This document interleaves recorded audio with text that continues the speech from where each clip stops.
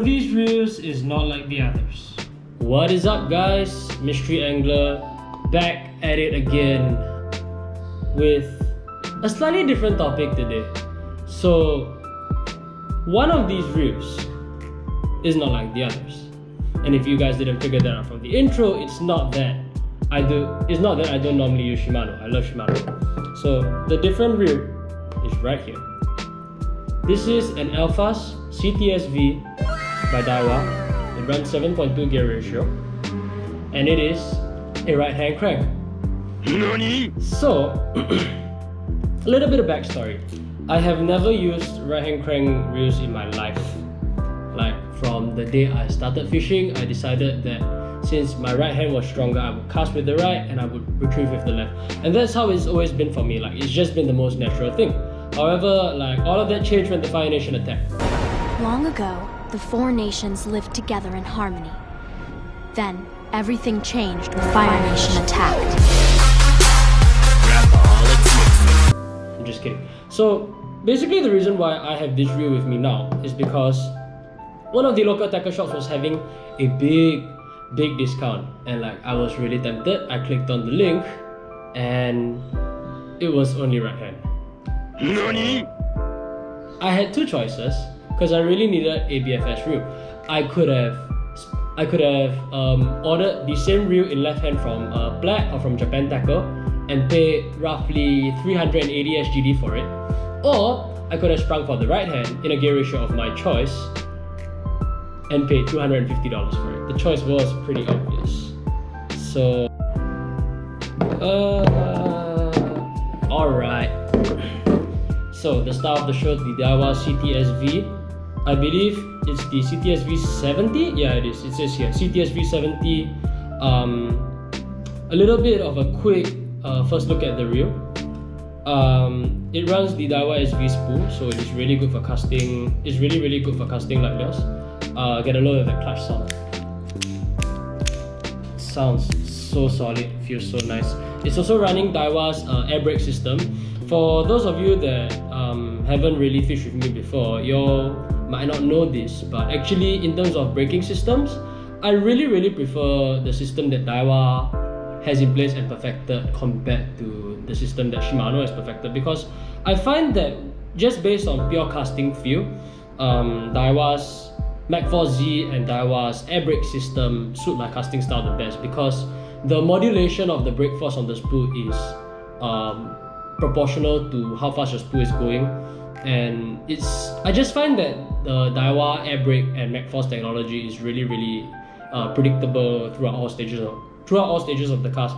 For those of you that have used the old Zillion series, like before TWS, before Maxio, for those of you that have used the old Zillion series, for those of you that have used the Ryoga, the old Ryoga 1016 and 2020, for those of you that have used the Z2020, you all know in your heart how effective Mach 4Z is. And I'm not plugging for Daiwa, but I have to say that Mach 4Z is definitely one of the better braking systems that have ever been debuted.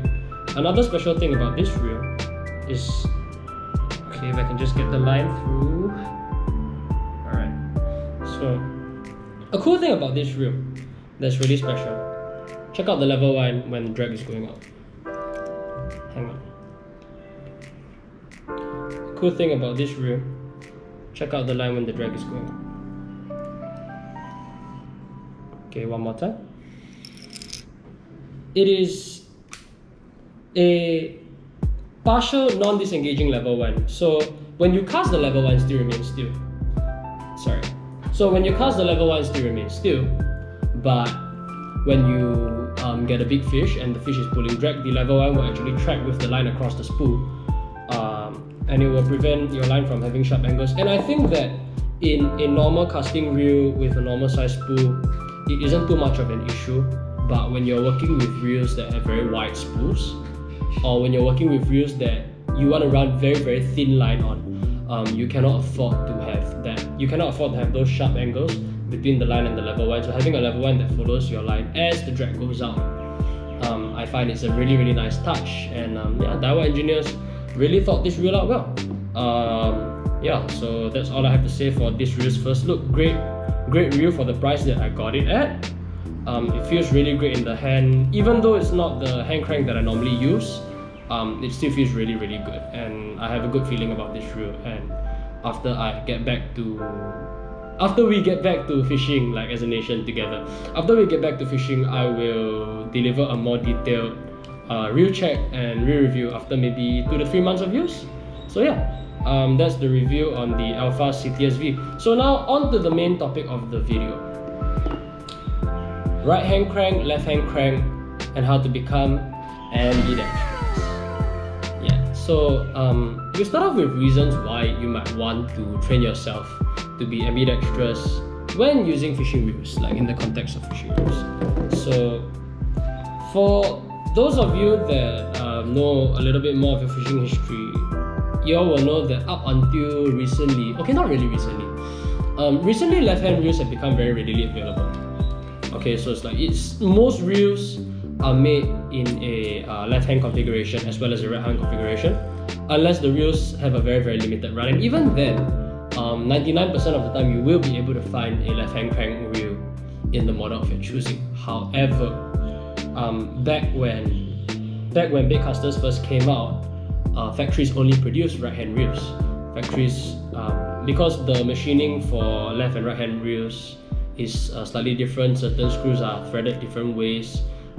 The gears have to be cut differently in some cases. So it was more prudent for factories to only produce a single crank, like a single side of reel, and that happened to be right hand. So a lot of anglers started, a lot of anglers actually did, for those of us, the majority of the world is right-handed, right? That's a fact. So a lot of anglers would right-hand cast, then they would left-hand palm and right-hand crank, or they would cast and turn the reel upside down and crank backwards. But that's like really OG shit. Like you won't see anybody doing that anymore.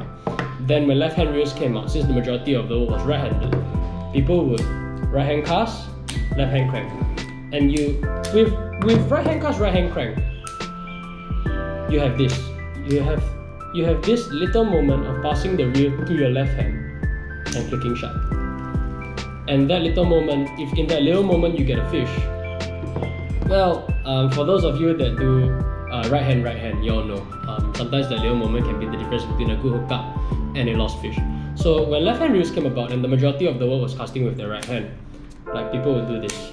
And it's just a really comfortable way to fish. It's the way Ireland use a bait caster. And yeah, I think there's nothing wrong with that system. But definitely I think the time has come for me to try to teach myself to be ambidextrous. And the number one reason why you might want to do that is because the reels that you find in the market that tend to go for cheaper prices tend to be right hand.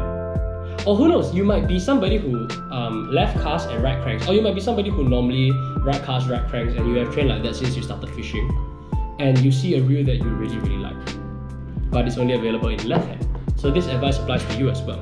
The second reason that you might want to learn how to crank with your non-dominant hand is because certain reels are still only made in the right hand configuration. One reel that immediately comes to mind is the Shimano Teleca 2-speed series. It's a really amazing reel for slow fall, great reel for jigging, great reel for bottom fishing, but it was only ever made in the right hand configuration. Older reels like the Shimano Curado 200 E5 were only made in the right hand configuration. So it is prudent to learn how to crank with both hands so that no reel on the market is off limits to you. And third, and this reason was actually made clear to me by Fred Goh of Rapala. So big shout out to Fred for shedding some light on this info for me. Do check out Fred's channel, Fred Goh's Fish and Cook. I think he delivers some really informative content, and he's one of the most down-to-earth, most humble guys in the Singapore fishing community. He told me that when you come to certain spots and the cover is very tight, for example, let's say this is a piece of cover.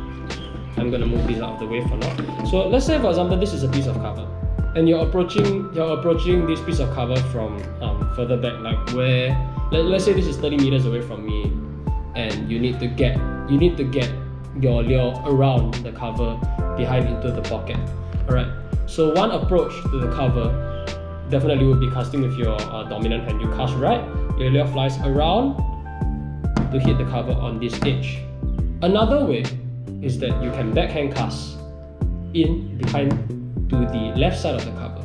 But I think that you all know that when you're cast, you have a certain cast position that tends to be a bit stronger for you. So for me personally, my outside cast is a lot stronger.